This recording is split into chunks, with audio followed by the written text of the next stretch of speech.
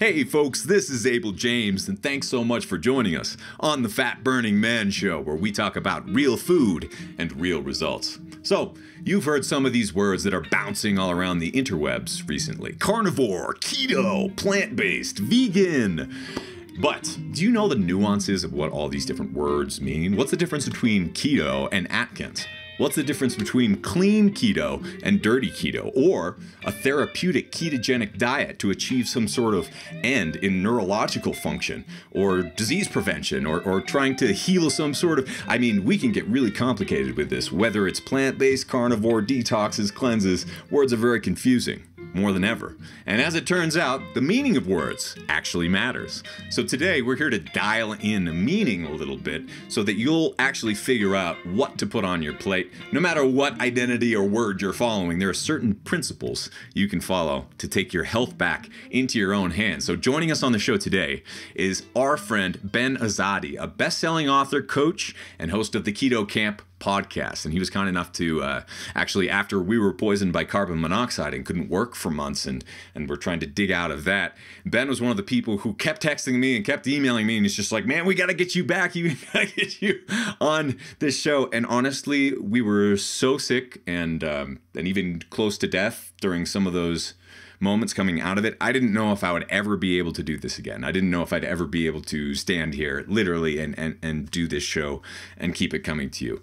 And those people, you know who you are, who kept on me to get back at this and get better and stay at it no matter what. You're the ones who made sure that I did come back, and I feel stronger and faster now. Not that all the pain is gone. There are definitely some symptoms that I'm still kind of working through, but man, it's amazing what your body can recover from, and you need your friends to get there. We all need each other. Social isolation is extremely damaging. It's actually used literally as torture in some countries. So be sure that, especially during times like these, that you lean on each other and that you really appreciate your friends, old and new. Keep in touch. More important than ever. So anyway, thank you for that, Ben, and thanks to all of you who have kept in touch. And I can't believe how many people I haven't talked to, even from elementary school in 20 years, who've gotten back in touch, and it's just wonderful. We all need each other, so thank you all for that. All right, so Ben's going to share some tips today on how he himself dropped 80 pounds and kept it off by transforming into a fat-burning machine. But before we get there, here's a recent review that came in for the Wild Diet from Amazon. He gave it 5 out of 5 stars, and he said, must have in the kitchen. Great book full of tasty recipes and also great information. The food pictures make your mouth water. I found this book to be a big help as I stepped into the world of paleo-style eating, and I'm happy to recommend this book to anyone. Definitely a great book, worth every penny. Hey, John, thank you so much for that. I appreciate it. The Wild Diet, for those of you who don't know, is my dietary approach that we've been doing for many years now. It was a number 7 trend on Google before they started censoring us. We have had a massive following all over the world, many thousands of people. I was on a TV show back in 2016, and The Wild Diet became a New York Times best-selling book when Kurt Morgan, my friend, the guy who I was coaching on the show, lost 87 pounds in just less than 4 months. It was absolutely incredible. He was able to go from 352 pounds and 52% body fat to being 87 pounds below that and going rock climbing for the first time. And so I love the transformations that I see in some of you, and I love that we can keep in touch over the years, because a lot of you who transform your body and your life then become coaches yourselves and start a podcast and write your own books. And Ben is a wonderful example of someone who's done just that. Now, before we get to the show, I just want to say, please go to fatburningman.com. You can find every episode of the show without outside advertising. So go to fatburningman.com. Make sure you sign up for our newsletter. We have many, many cool announcements coming out soon, no matter where you are. But if you are in the United States, then we have something extremely exciting right now. We've been working on this literally for years. 2 new forms of vitamin C stacks with natural forms of vitamin C from botanicals. We've got vitamin C stack in capsule form. And we all know that getting your vitamins on and getting nutrients in is very important normally, but especially right now. And so we've been very hardcore. I used to think that supplements were scams and bunk. Not all of them, but I knew that many, and I stand by that many are still scams and bunk. But when you find the real thing, a premium source that you trust, and that's what we have found and have been taking for years, you can see and feel a difference between being nutrient deficient. You can measure for that, whether it's vitamin D, B vitamins, or so many different things. There are tests available. You can get a panel of your health, take it into your own hands, and see where you need to, prop certain nutrients up. And so for me personally, and more than 80 or 90% of people out there, depending on how you measure it, they're deficient in vitamin D and some of these other vitamins. Vitamin C can be a difficult one to get, especially if you're carnivore, keto, even paleo, and certain people who are plant-based can have a tough time getting enough vitamin C without the sugar. So that's what we've got for you here. We've got vitamin C stack in the capsules, and then Fizzy C I'm really, really proud of, because this is a powder that you can kind of see it right there. A little bit orangey. It's got a lovely slight sweetness. Vitamin C can be really harsh when you're taking certain powders. They can be very sour and hard to take. But this has a slight bit of sweetness in it.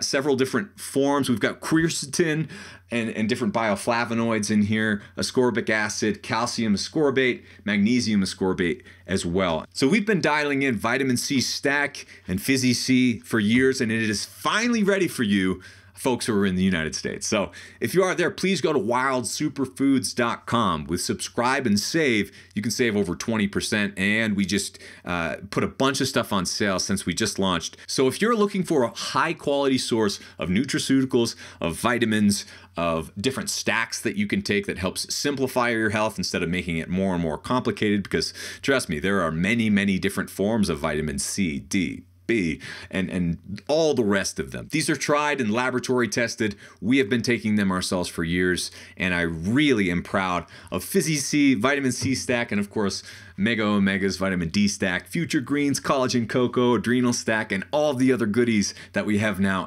available for you at wildsuperfoods.com. Really appreciate you, and don't forget, with your subscription to Wild Superfoods, you get free access to our coaching community as part of that as well. So be sure to check out the subscribe and save, and we'll hook you up and make sure that you get all the nutrients you need to survive this very uncertain future that we all seem to be facing.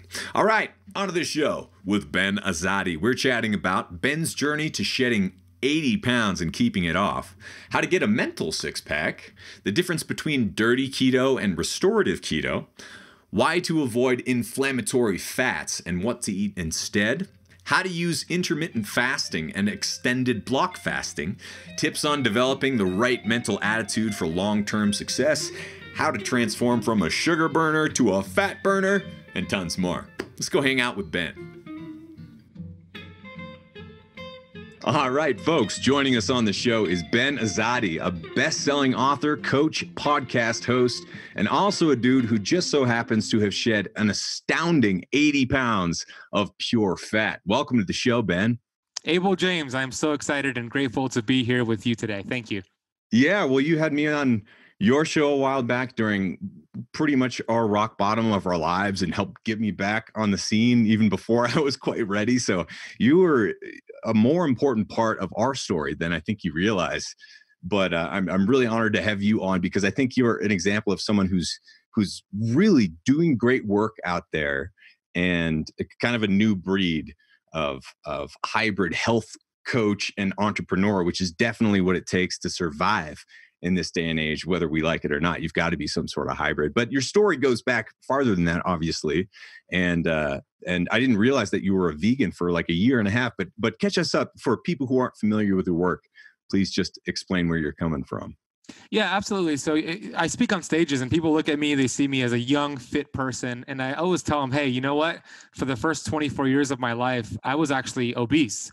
I was one of those kids growing up here in Miami, Florida, where I had low self-confidence, low self-esteem. I was bullied. I was picked on.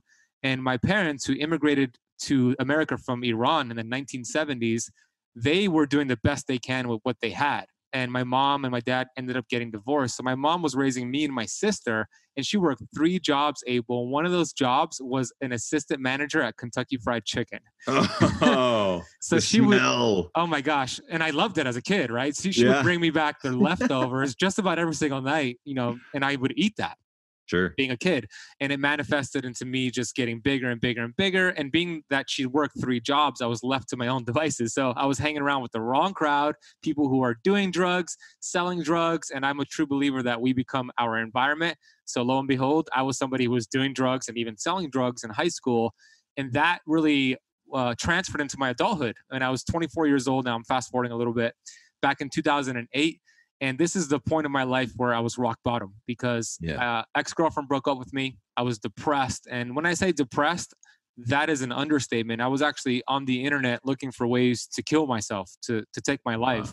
Because anytime I was in a room by myself, the thoughts that I had, I was just tired of crying every day. I was tired of hurting.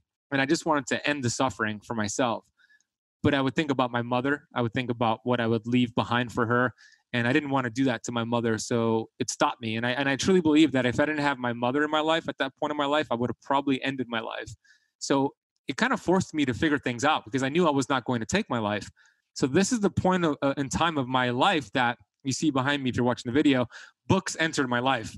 I was handed books from Wayne Dyer and Bob Proctor and these amazing authors. And I started to see a whole new world that I never knew existed. And for the first time in my life, Abel, I took responsibility. I said, you know what? I'm actually responsible for the results I've been getting into this life. And I immediately shifted the moment I took responsibility because it took me from being a victim of my past to being a victor of my future. And that's where everything shifted. 9 months from that moment, I went from 250 pounds down to 170 pounds. I went from 34% body fat down to 6% body fat. So for the first time in my life, and I know you have a story that's somewhat similar, I achieved 6-pack abs. Yeah. And that was a goal for me back then. But more importantly than that, I tell people I carved out a mental 6-pack, and I take that over a physical 6-pack any day of the week. And that's where my journey started in the health and fitness space when I went through my own transformation back in 2008, 2009. And I love that you mentioned books being a part of your journey because that's the way to do it, right? I think so many people are just like, yeah, I should read a book. And then, they read like maybe a book a month or like a few books a year or whatever. And they just kind of go through it at a very slow pace. And it's hard to remember things like that.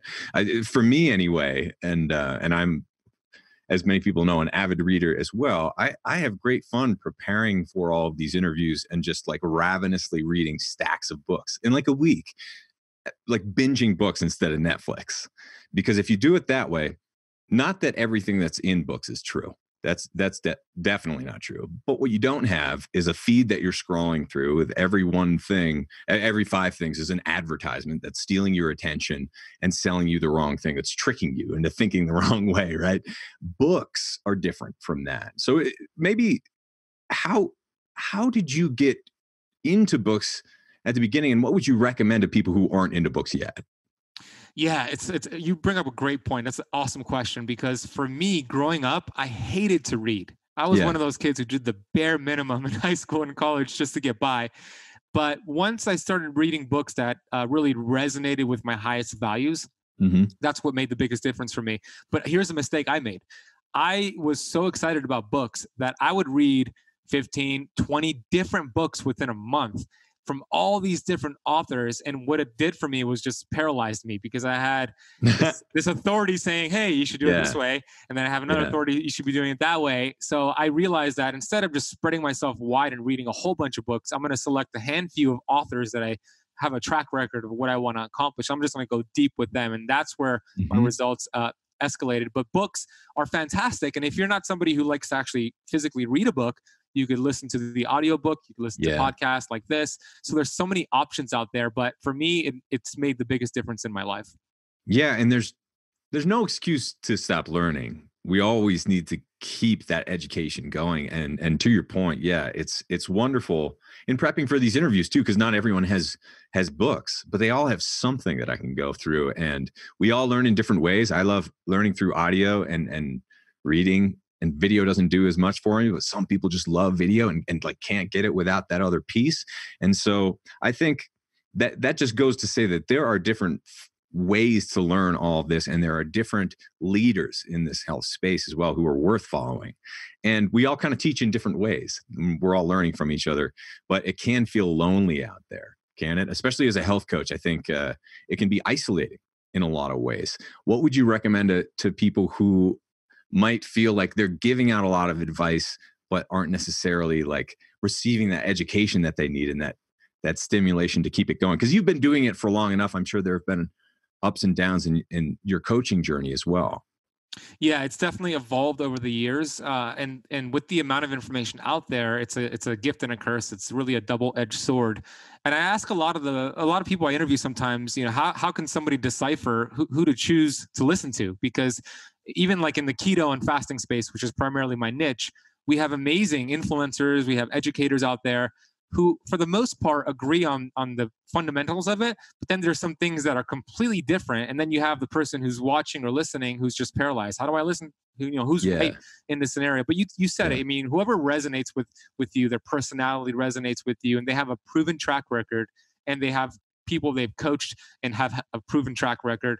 That's probably a good idea for you to start finding out if that person's right for you. And how do you know? Well, you start experimenting. You start applying what you're learning. And if at the end of the day, if you're getting results, then it's working. And if you're not getting results, then that person's probably not the person for you. So I think the results don't lie. At the end of the day, that's what's most important. For me and my coaching clients, I used to teach the whole eat every 2 to 3 hours, keep the metabolism revved up. We got to make sure that we're feeding the body, eating right before bed to maintain muscle mass, taking high dose fish oil. Now I do the complete opposite. I don't recommend any of that. So as I evolve, I tell my clients, hey, actually I was wrong, and this is what the science shows, and let's try this for now, and then we kind of go from there. So I'm always changing, just like you're adapting. That's the way we should be. Yeah, being locked into a dogmatic way of thinking isn't going to work in this world. It's not going to work for long anyway. I did that when I was a vegan for a year and a half. Right. Yeah. Talk about that, because I think so many people before they hit, kind of our way of eating went through the vegan vegetarian thing. I did for years on and off, and it never quite worked for me. How'd it go for you? Yeah. I did it back in 2013 when I didn't really know how to read studies. So I read the China study, which is that book that which was not a study. I know. So funny, right? But back then I didn't really know the difference. Sure. And I really just believed the author, credible authors. So I said, okay. It's a convincing book. I mean, I got to say, you read that book and it's like, wow, this is the truth. Yeah, totally. And then you actually, if you understand how to read studies, you go read what they listed and you realize, this is actually not that convincing. Right. It's not that promising. So I read the book, and I read a couple of other books out there, and I decided, okay, I'm going to become a strict vegan. I'm going to experiment, see how it works for me. You know what? The first 4 or 5 months, I felt great. I was actually, my hormones were better. My energy levels were better. My skin was better. And then I hit that vegan wall, right? That plateau. But at this point in my life, I was dogmatic about it. I thought it was the end all be all diet. I was saving the world. It's not contributing to animals being tortured. And I put myself in this box, and I stuck with it for a year and a half. And my health just started to deteriorate every single month after month 4 or month 5. And I realized that maybe this is not working for me. And that's when I got into the work of your work, actually, and Paul Chek, Dave Asprey. And I realized that maybe this is doing more harm than good. So I decided to actually get off of that. And I transitioned into the keto diet from the vegan diet, which is almost opposite. Yeah. And everything improved from there. But I learned, I extracted what worked for me, and then I discarded what didn't work for me. And then I kind of synthesized that into an approach that worked for me. So the saving the world and saving animals piece is one thing that's, all over documentaries and all over virtue signaling and social media and that sort of thing these days. Maybe we can dig into that a little bit more, because I think while it's certainly something that we should all try to do is make the world a more sustainable place and treat lives better, whether they're human or animal, or I think plant too. Like, according to nature religions, ancient ones, the earth itself is a being and is alive, and we need to treat that with respect. And so anyway, maybe you could just talk a little bit about your approach to transitioning from that, like eating something with a face after not for a while is a transition. So how did you handle that? And how do you think about sustainability now? Yeah, great question. The way I handled it was I transitioned into some eggs and fish. That was kind of, I had that for a few weeks, and then I started having the other animal products. But with that being said, I agree. You know, the similarities between the veganism and carnivore and keto, paleo, they all agree on, hey, staying away from animals that were tortured, that lived a bad life.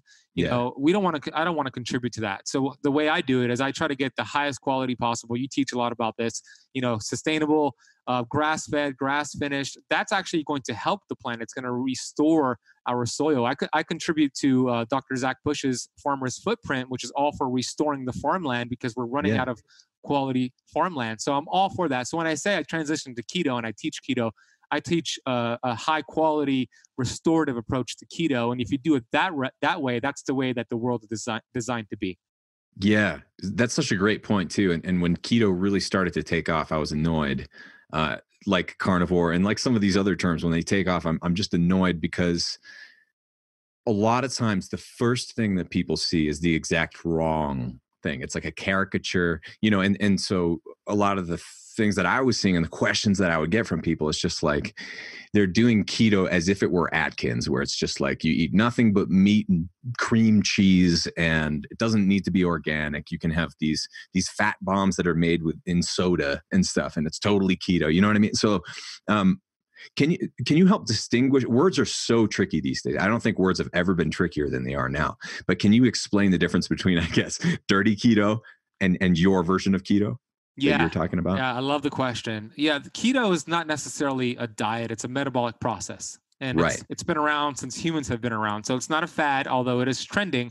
It's a fact. It's just a process the body has been designed to go through. In fact, every single society, every single culture in the history of this world experienced some form of ketosis because their environment, right? So it's not really about eating a whole bunch of fat. It's about the carbohydrates getting low enough to tap into this alternative fuel source, which can be actually a very healing fuel source if you do it the right way. So Great point. Yeah, thank you. With keto being so popular, we have all these keto products. We have all these keto educators out there teaching you how to go to McDonald's and be keto. And I respect them from trying to educate their community, but that's not the way that I teach it. The way I teach it is, you can get into ketosis by eating inflammatory fats, but you're not going to get healthy. A lot of people come to me to do keto for weight loss, but I teach them the way I teach it, and then they stay for the health benefits because we don't lose weight to get healthy. We get healthy to lose weight, and that's how you get long-term results. So the difference between dirty keto and I'll call it clean keto, the version that I teach, there's a few things to distinguish here. Number one, the types of fats that you're eating. The worst ones out there are the vegetable oils. So canola, corn oil, soybean oil, cottonseed oil, even sunflower oil and peanut oil. These are inflammatory fats that stay on our cell membranes, creating inflammation for a long time.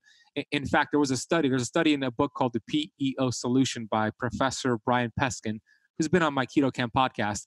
He showed a plate of French fries that was fried in canola oil resulted in 132 days of cell membrane inflammation. Wow. So that means, that's Abel, a long time. Yeah. So that means 5 minutes of pleasure, 5 months of dysfunction from this inflammatory fat. Now, you might be hearing this and thinking, yeah, but French fries aren't keto. But it doesn't matter. If you're frying your eggs or you're cooking your beef in these inflammatory fats, it's going to create inflammation and you're not going to get the results you want. So that's inflammatory keto. Even a lot of the pasteurized dairy can be inflammatory for a lot of people. So I would recommend, at least as you're transitioning into keto, to maybe reduce your dairy and have some raw grass-fed dairy instead. Stay away from the pasteurized. So the clean version is going to be avocado and avocado oil, olive oil, coconut oil, grass-fed, grass-finished beef, wild-caught fish. I mean, you have a whole list in your wild diet. You can just follow that. That's a variation of clean keto. So it's important to understand the difference because you can be doing keto, but doing it the wrong way. And if that's you and you're hearing this, hopefully this is awareness for you to get transition to more of a clean approach. You'll get the results you want if you do that. Yeah. And it's worth it too. And if you get any results by doing it the wrong way, which a lot of people do, then actually you've kind of got one step up because you're on your way to doing it the clean way. And especially if you've developed the biological machinery to start running well on fat and utilizing your fat stores, then once you start eating clean, you'll notice, there's a big difference between those crappy oils and a clean one. I mean, your body knows the difference. But I was reading some more recent research. The more we're finding out about inflammation, that they're starting to link it to a whole bunch of different emotional problems and mental illnesses, including depression.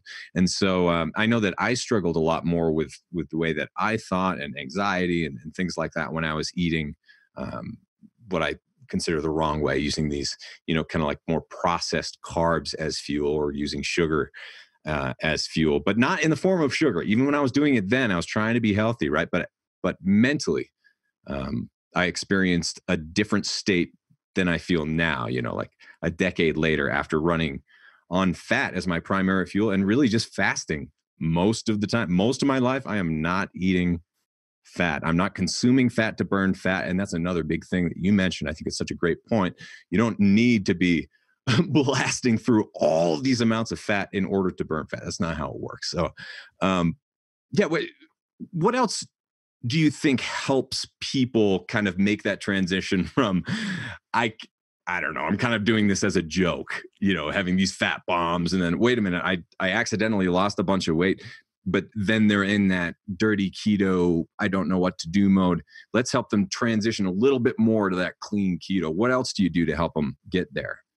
The number one thing that I see, the most important missing piece that I've seen with keto, is having healthy bile flow to break down the fat. Yes. So many people don't even have a gallbladder, right? So let's rewind for a second. The liver produces bile. Bile, this greenish fluid, is stored in the gallbladder. And then when you eat fat, that fat needs to be broken down. And what breaks it down is the bile. The bile helps absorb all those amazing nutrients, vitamin A, D, E, and K. And bile removes toxins from the body. Toxins get bound to bile and the body removes it. So bile is so important. And a lot of people, their liver has been beat up. This 4.5 pound, I call soccer mom of all Oregon, who does everything and anything, has been beat up, right? Because it has to detoxify toxins. It has to deal with this overload of carbohydrates. So when we go into keto, a lot of people can't break down the fat, and they have digestive issues and they don't feel that good. So I always recommend adding in a lot of bitters. And my mentor, Dr. Pompa, and also Dr. David Jockers, talks a lot about this for good reason. And you do too. Bitters are going to help your body stimulate healthy bile flow. So especially if you don't have a gallbladder, throw in the bitters, throw in some arugula, some dark chocolate, even some organic shade-grown coffee can help stimulate it. And artichoke is a super keto food because not only does it help build bile, it also has fiber, which can help slow down the absorption of fat to help with your digestion.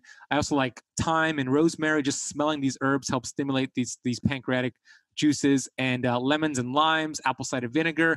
These are key things to add to a ketogenic approach that will go a long way with breaking down those nutrients, absorbing it, and helping to remove toxins. I agree with that.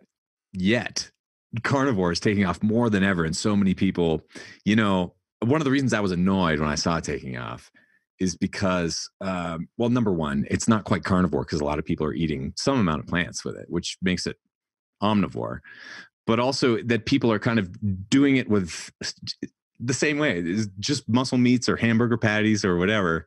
So what's your take on how that's going down, and how do you answer questions about it? Because it's, the way I see it is, it's like a pretty easy sell to say, you know what, you never have to eat veggies again. You never have to eat any plants. You never have to cook them. You never have to, it's like, that's a little too easy, I think, is the way that, not that there isn't a therapeutic benefit, but anyway, what's your take?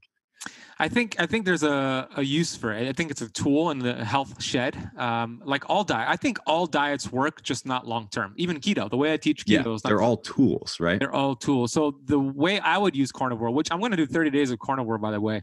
Cool. Yeah, I've considered it too, just to see what happens. Exactly. But the way I see it is, hey, if you have leaky gut, if you have autoimmune, then these meats, if you do nose to tail carnivore the right way, could be a great way to kind of heal that. But the solution, I believe, is not to stay carnivore. It's to fix the gut while you're doing that. Once the gut is fixed, then you can start incorporating some of the other plants, because there are benefits to it. Yeah, it can be a stressor to the body, digesting plants, but it could be a good type of stress, as long as your stress bucket is not overloaded. So I think the carnivore diet is a great tool, like we said, to use short term, especially for somebody with leaky gut, as you fix that gut and then you transition away from it. It's a great thing to keep in mind too, just because there's a tendency to get carried away with anything. It's like, oh, green smoothies are good. I'm going to have like 8 pounds of vegetables every morning. And then you're just like gassy all day and you're having like hundreds of grams of fiber and it's completely unnecessary. So it's like, I think it is a good reminder that you never get there. You're going to have benefit from consuming things sometimes and from taking a break from things sometimes. And, and the pendulum will swing back and forth. But it's interesting because if anything's popular right now, it's just elimination diets. It's extreme elimination diets. And I think that can be a really excellent thing because those are very powerful tools. Exactly, because a lot of people are eating things that they don't realize it's causing inflammation. And the top culprits are the high oxalate foods. So if you have an oxalate sensitivity, then a short-term carnivore would be a great approach for you. But also, so I have my Keto Kamp Academy, and I take somebody from being a sugar burner to being a fat burner within 28 days. And in the first 28 days, I tell them, okay, we're going to transition you. I want you to avoid these suspect foods. And Dave Asprey has like his bulletproof chart. So we have the nightshades, we have even almonds and spinach because they're higher in oxalates, and then pasteurized dairy and grains. And if you just remove that short term, you should see and feel a reduction in inflammation because, and then it'll help you feel better. And then you could kind of fix the gut and then transition those foods back in. But what we're doing here is what you just said. We're eliminating these foods, letting the body heal, and then we can start to reintroduce and see how the body reacts to that. What about when people are eating this way and then just don't for a while and totally fall off the wagon? How do you save them? Because a lot of times that'll happen and then you lose them forever, right? So if they're eating keto and then all of a sudden they get off and they're just like, this didn't work for me type of thing? Yeah. Well, okay. So I think what happens, especially if there's a vegan who accidentally eats a hamburger or a little piece of cheese pizza, then it's like, you're not a vegan anymore. Right. And so you can't be vegan, or you have to keep it a secret. And then you've seen a whole lot of meltdowns on social media from these influencers, right? Who are just like, they accidentally like ate a piece of fish one time. Yeah. Like, their careers and lives are ruined. So I think that's just a high profile example of what you don't want to have happen in this life, right? Where it's like, none of us are perfect. And it's not like being in ketosis and measuring your ketones and having them always be low is the goal either. And drifting out of ketosis sometimes shouldn't be something that like pulls you away from ever being healthy again, right? So what's your recommendation there for people who have a tendency to go from extreme diet to extreme diet and being like, oh, this isn't working for me anymore because I had some fish, right?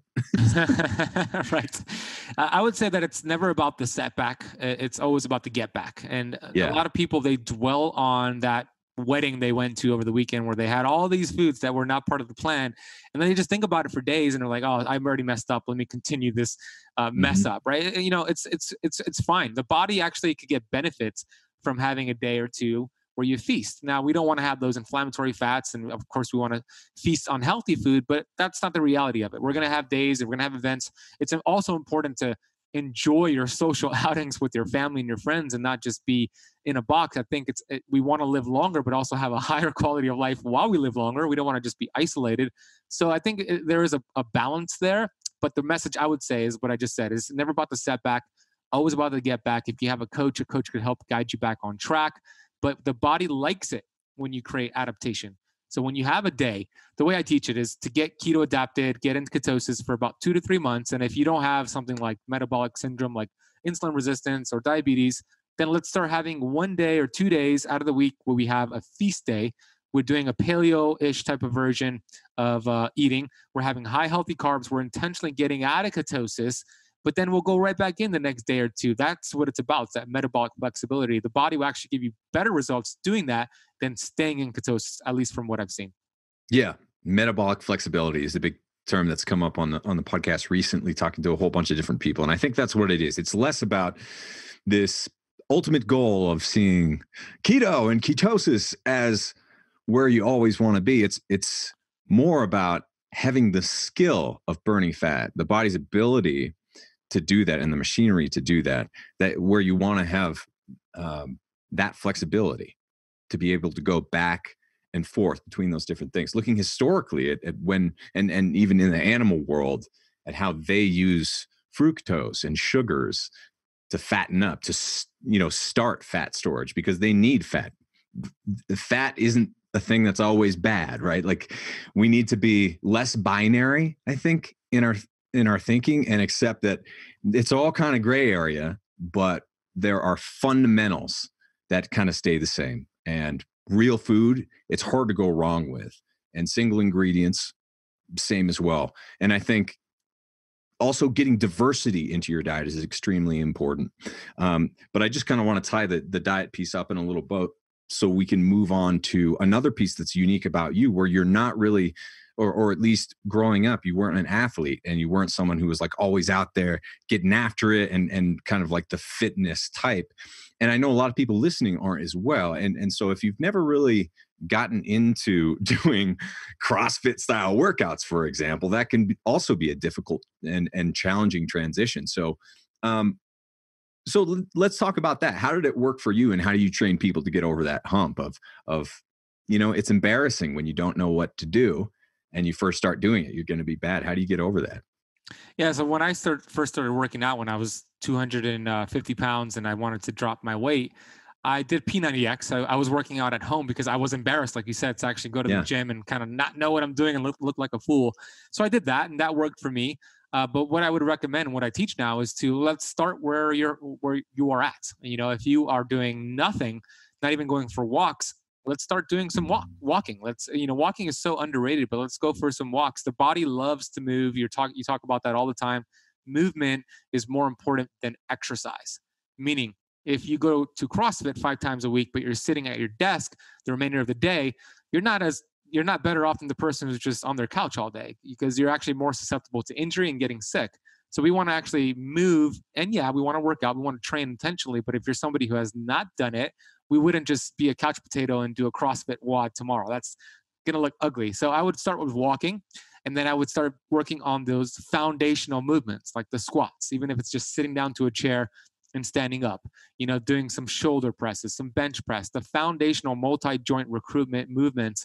Start with that, less of the curls, less of the isolated movements, and then you just build from there. How do you know if your exercise is too much or too little? I always tell people, if you feel worse after exercise, like the remainder of the day, you probably did too much. Your mitochondria, your cells couldn't handle it. Your adrenals couldn't adapt. So scale it down a little bit. If you feel better, you feel energized, then you could start building and working from that. So that's a good way to gauge it. And that's the way I teach it.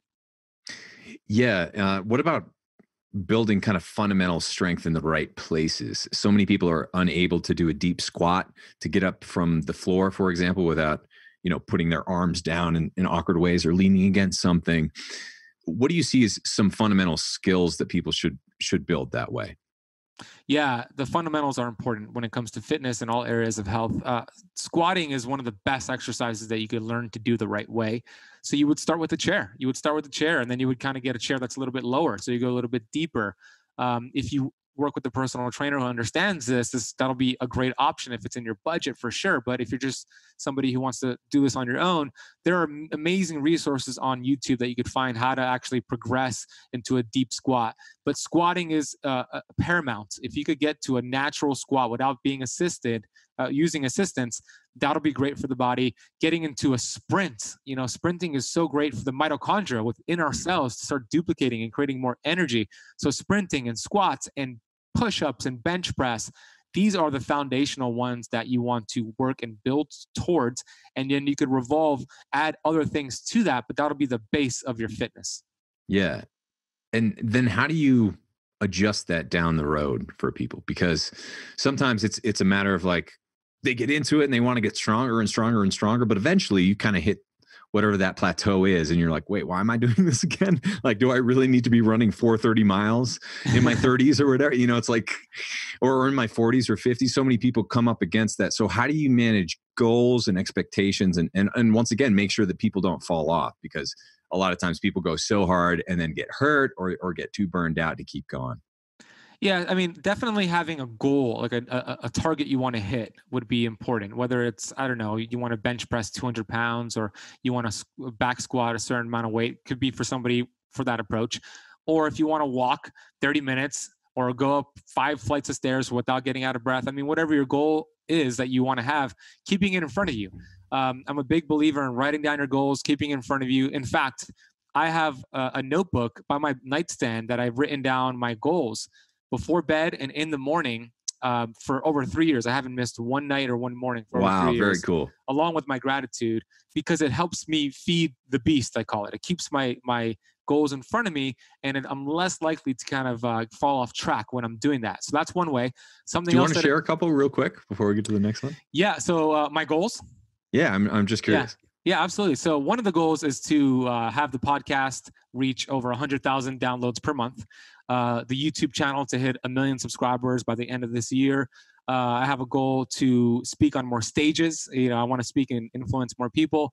The overall goal for myself and Keto Kamp is to educate and inspire 1 billion people.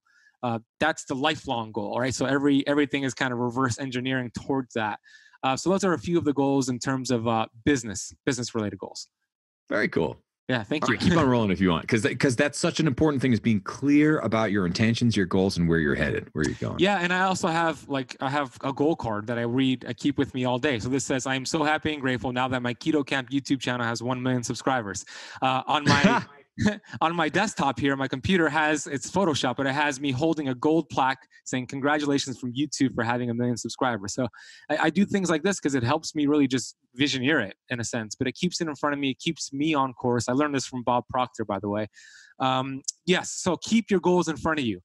It's important to always change up your workouts. A great personal trainer, a great coach is always going to vary your workouts. One day you'll be doing squats, one day you'll be doing burpees. I mean, whatever it is for your activity level, but always change it up. And then here's the missing component. If you hit a plateau with your fitness, it's not about exercising more. It's probably about getting more sleep and recovering from that workout, because we don't burn fat and build muscle in the gym. We do it during sleep. So I would go in that area and really focus and hone in on your sleep. That's what I would do. Do you quantify your own sleep? Yeah, I use the Oura Ring. So I do quantify. Yeah.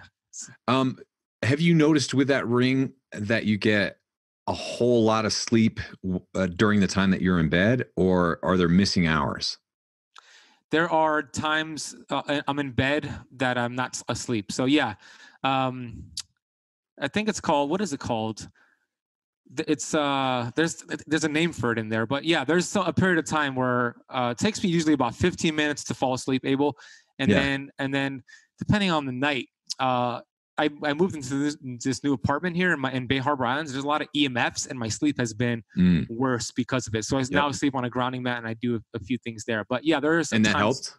Yeah, it's been helping me. I've been using a little bit of some CBD oil before bed.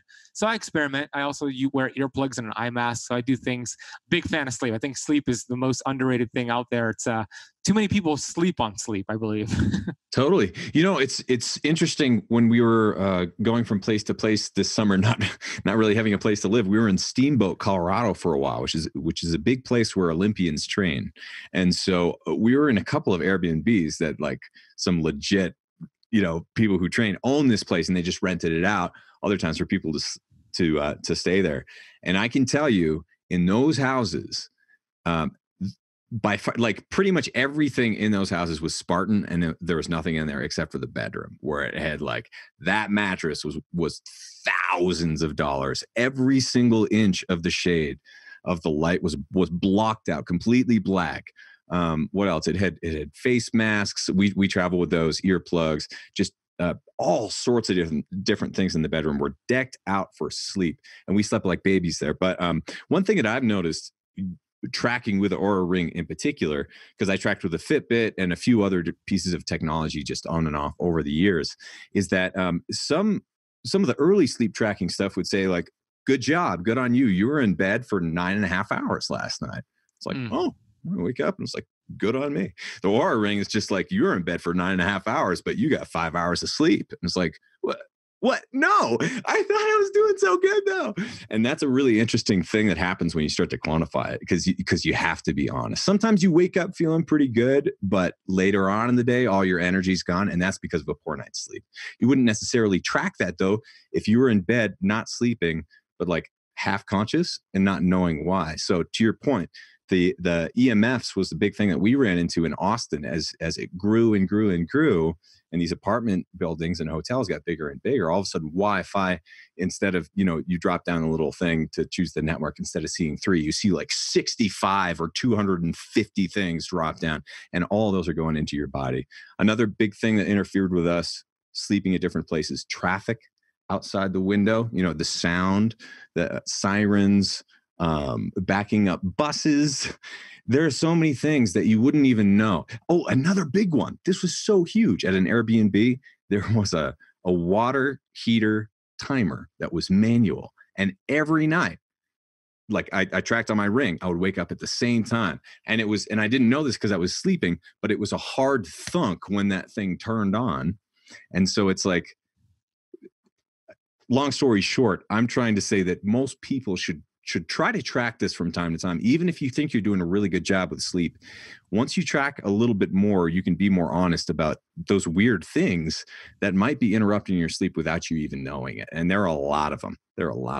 Yeah, you make a great point, because if you could figure out if you're getting good sleep or not, if you're not getting good sleep and you're doing so many other things right, the keto, the fasting, the working out that we talked about, but your sleep is just not the way we want it to be, it'll be very hard to get those results. But if you could change your sleep habits and kind of get into that groove, getting quality sleep, everything else you're doing will upgrade just automatically. It's so important, because you could go weeks without food, you could go weeks without exercise, but you cannot go weeks without sleep. Your body will turn into a crazy person. So you got to really start with the foundation.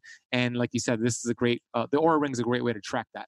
Yeah. And there are other ways of tracking it too, but keeping your eye on it. I was so surprised, and I still am, where it's like, I'm good about being in bed for a long time, but I'm not always good about sleeping. Even if I'm in bed for 10, 11 hours, sometimes it's 5 or 6 hours of sleep.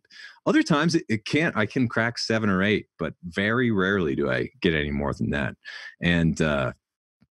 And I think it's really difficult to sleep in this modern world. It just is, because so many of us are assaulted with all of these different lights, sounds, and various sensations that we're not used to, and it cracks us out. So it's just another excuse to go and unplug and go camping or go to the beach in Miami, go get some grounding in. That's another thing that can really help. And we do have just a little bit more time here, Ben, but I want to make sure we talk about the entrepreneurship piece as well, because I think a big thing that happens, hopefully, is that once people get their way of eating and moving down, they get extra energy and extra time.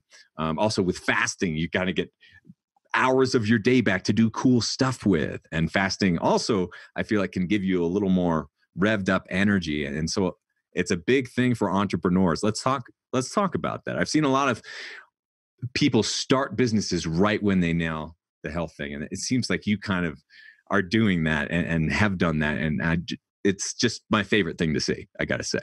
Oh, that's awesome, Abel. Yeah, thank you for that. And you're so right. It's like a superpower. I do feel like doing keto and fasting the right way is a superpower that really sets you apart from anybody else who's not doing this. Because let's talk about fasting real quick. I did the math because I speak a lot in front of entrepreneurs and real estate investors, and I teach them how to utilize this to grow their business and scale up, because I believe health is our true wealth.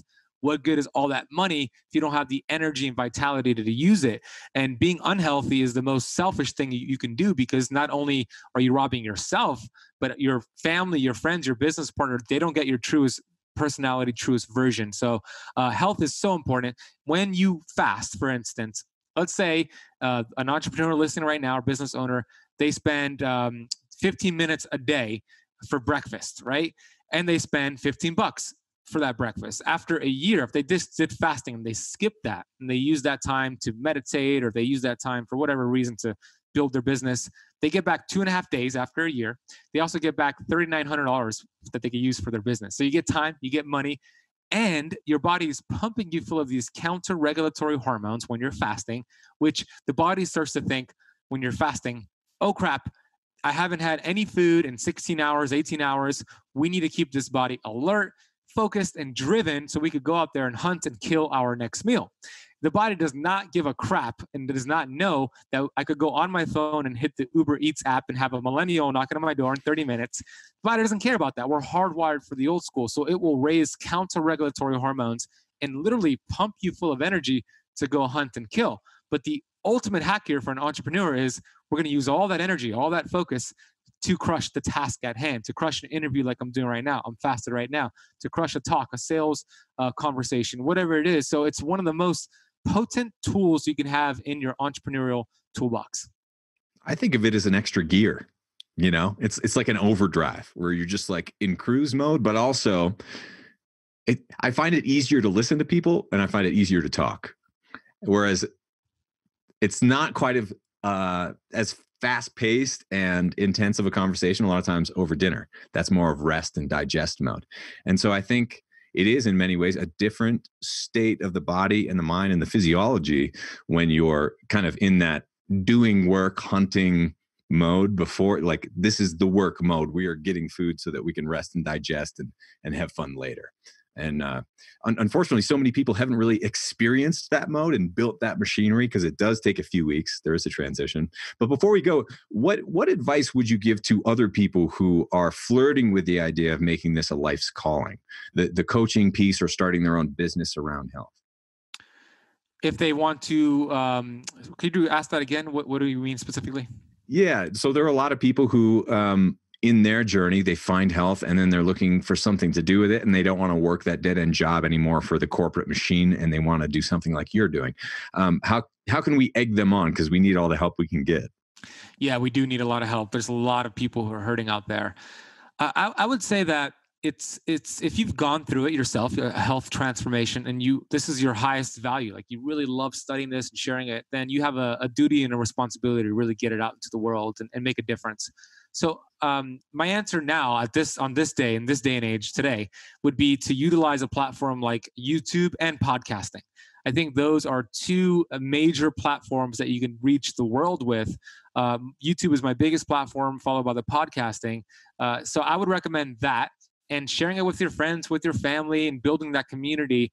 And then as you build that tribe and you just show up every single day, you'll develop a following as long as you continue showing up. And it's not going to happen overnight. Like for me, it was crickets. It was even from my YouTube channel, but I committed to it. I committed to putting out 2 videos on my YouTube channel every single week.